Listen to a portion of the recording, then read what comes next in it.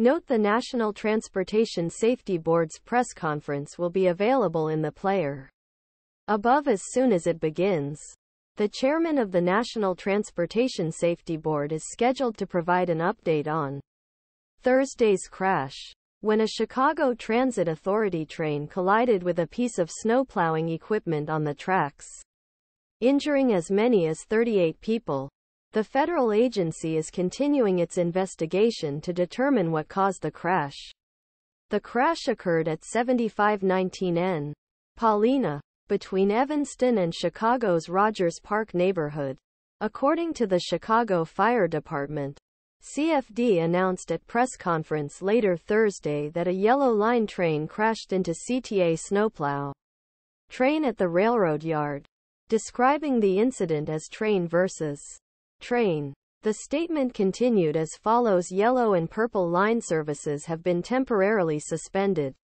Yellow Line riders should use the 97 Skokie bus route as an alternative. Purple Line riders can use the 205 Chicago Golf bus route or another adjacent bus route. Following accident, many streets in the area were closed and power was cut off to red, purple and yellow lines. Service remains suspended on the Yellow Line. According to the CTA, at Thursday's press conference, CFD said at least 38 people were evaluated by medical personnel after the crash.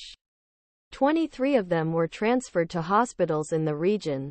CFD said no life-threatening injuries were reported. CFD said during the update that 4 of those injured were children.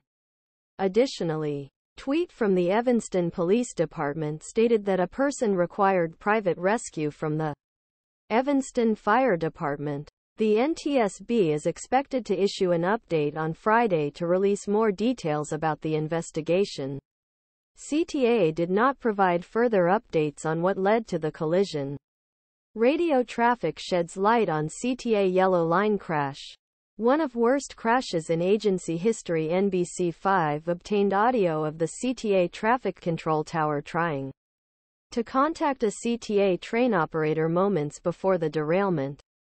The striking thing about this audio is its timing, NBC5 Investigates said. More than an hour before crash, we hear a warning that a maintenance vehicle will be on tracks in area where crash occurred. Then, in moments before the impact, sound becomes even more frantic. The next transmission from the control tower was around 10:29. Just minutes before the crash, the CTA control tower repeatedly said, "Stop your train, please." It is unclear whether train control tower referenced was train involved in accident and derailment.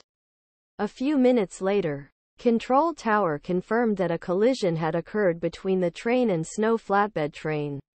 They made contact with some equipment in Chicago, which caused injuries on train at that time.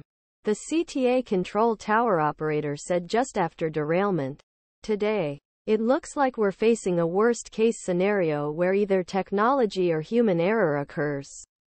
Simultaneously, DePaul University transportation expert Joseph